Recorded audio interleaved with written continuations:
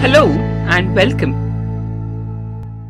Colin Powell, the first Black US Secretary of State, who shaped American foreign policy for nearly 20 years, has died from COVID-19 related complications.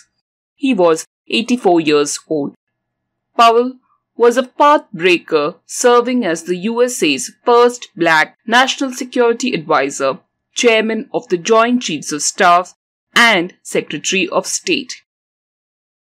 His was a classic American success story. Born of Jamaican immigrant parents, Powell grew up in New York and graduated from the City College.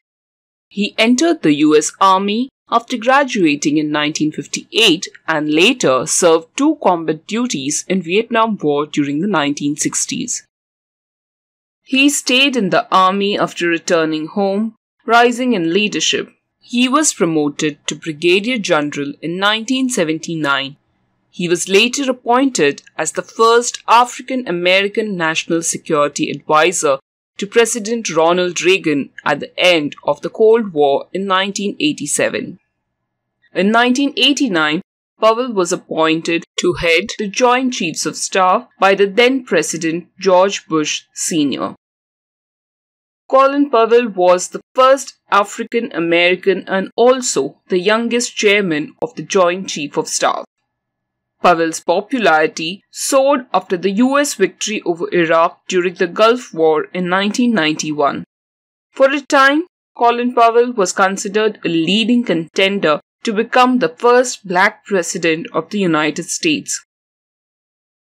Though Powell never ran for presidency and settled for the post of the US Secretary of State in George Bush administration in 2001.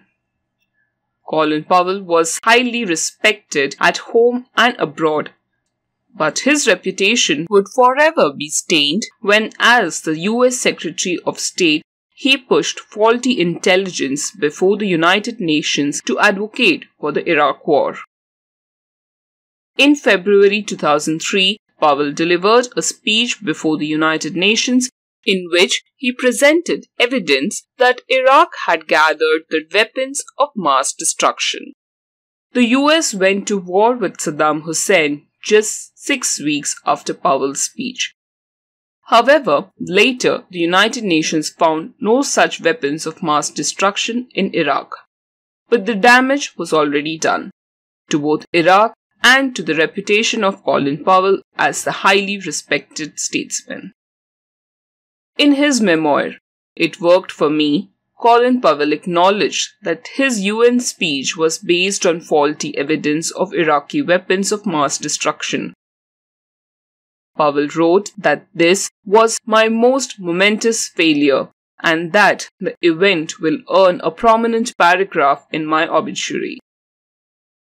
Powell resigned from the Bush administration in early 2005. After leaving the government, Powell returned to private life. He joined the renowned venture capital firm Kleiner Perkins in 2005, where he worked as a strategic advisor until his death. Though Colin Powell served most of his time as a public servant in Republican administrations, in the later years of his life, he became highly critical of the Republican Party's rightward tilt. In the 2008 election, Colin Powell endorsed Barack Obama. The announcement was seen as a significant boost for Obama's candidacy due to Powell's widespread popular appeal and stature as one of the most prominent and successful Black Americans in public life. Powell supported Hillary Clinton in 2016 over Donald Trump and Joe Biden in 2020.